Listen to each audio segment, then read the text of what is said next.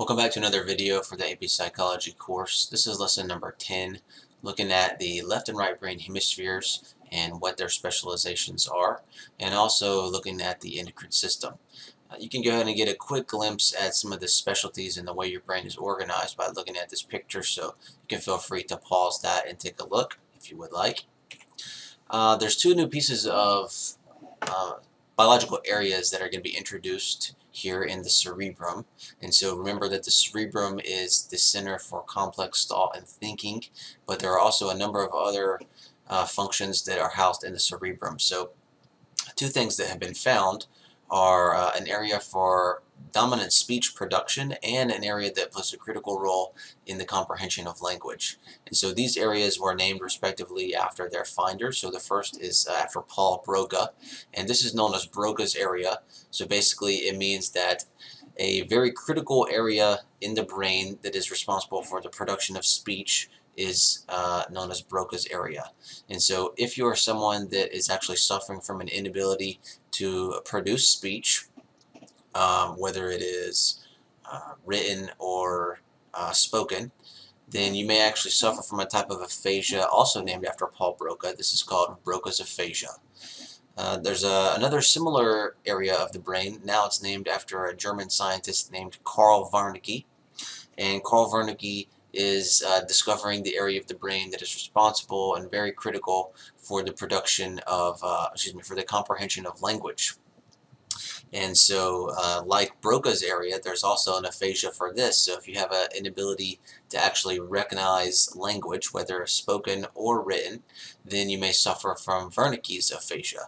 So make sure you add these two areas to the list in terms of the parts of the brain to know, because these are definitely very important ones as well. Another area that we're interested in is going to come from the split brain research that was conducted by Roger Sperry and a few other psychologists. And so in my last video I posed a question about the corpus callosum being severed and why might people actually want to do this. Why might they want to sever the connecting point of the brain for the left and right hemispheres? What would be the function of doing that? Why would they be doing that? And so in the 1960s there were a few scientists who had posed some thoughts about the electrical activity between the brain hemispheres and how it's crisscrossing back and forth through the corpus callosum, and how an overload of that activity might actually be causing people to have epileptic seizures. They looked at some research from some psychologists like Roger Sperry and others who had been basically severing the corpus callosum successfully in some small animals without causing them any harm. And so these scientists decided to go for it on real human patients.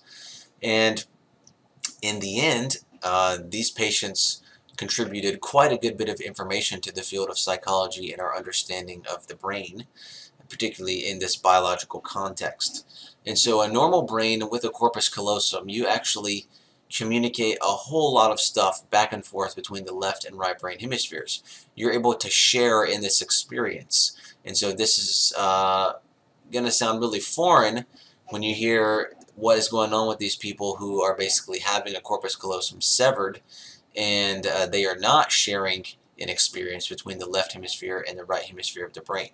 So one demo that you can actually try on a sheet of paper, if you can arm yourself with a pencil in both hands or pen, you're going to try to draw two different shapes, one with each hand at the same exact time. So maybe you'll try a circle with one hand and a triangle with the other hand. And because you are probably someone watching this video that does not have your corpus callosum severed, this is going to be pretty much an impossible task for you. However, if your corpus callosum is severed, you'll have no problem whatsoever drawing two completely different shapes at the same exact time with both of your hands. And so the reason you're able to do this is because your brain is not engaging in this shared experience. And so if you take a look at this picture on the left here, you'll see exactly how Roger Sperry and some other psychologists were actually able to quiz each hemisphere of the brain by themselves. And so they're going to have a patient stare at a screen, particularly at a dot in the center. And this screen is going to be having their fields of vision divided so that the word heart is going to be broken into HE and then ART. based on their field of vision. So for example, HE would be showing up in their left field of vision, whereas ART is going to show up in their right field of vision. So they have basically two words separated by a dot, and it's just momentarily going to be flashed in front of this person. And so then they're going to be asked what word did they see, and their response is the word art. Or if they're asked to point to the word that they saw using their left hand, they report HE. And so the reason that they're doing these things is because it is highlighting each part of the brain's dominance, whether it is excelling at a visual spatial task or if it is the production of language. And so what we're going to get from this is basically an understanding of some different hemispheric specialties that your brain is going to have. And so your brain is going to suffer actually some perceptual asymmetries, meaning that there are some imbalances between the left and right hemisphere and the time in which it can process visual and auditory stuff. But what we're going to learn in terms of the specialties is that the left hemisphere of your brain actually excels a lot more with language, speech production, reading and writing, also logical thinking and mathematics. Whereas the right hemisphere of your brain is going to excel and be a lot more dominant with visual spatial tasks, musical tasks, and emotional expression. Now, the final point that we're going to make in this video is just quickly highlighting the endocrine system and how that basically is going to communicate with your body and your brain. And so your endocrine system is just a series of glands that will secrete chemicals throughout the bloodstream to serve certain body functions. And so you can look at this diagram on the left here and see all of the components of the endocrine system, whether it's the pineal gland, the pituitary gland, thyroid, pancreas, adrenal, testes, or ovaries. So your gland system here, the endocrine system, it's going to release hormones. Hormones are just basic chemical substances that get released, and they are very different from neurotransmitters, so their release is actually going to be pulsatile, and hormones will travel much further throughout your body and much slower than neurotransmitters, which are generally just going to be released in the brain. But in order for your brain to actually have a connecting point with your body's endocrine system, something is going to have to be in control. And so this connecting point and the controller of your endocrine system is actually your hypothalamus, which is your regulator of biological needs found in the brain. And so it's going to communicate to the endocrine system's master gland. That's called the pituitary gland.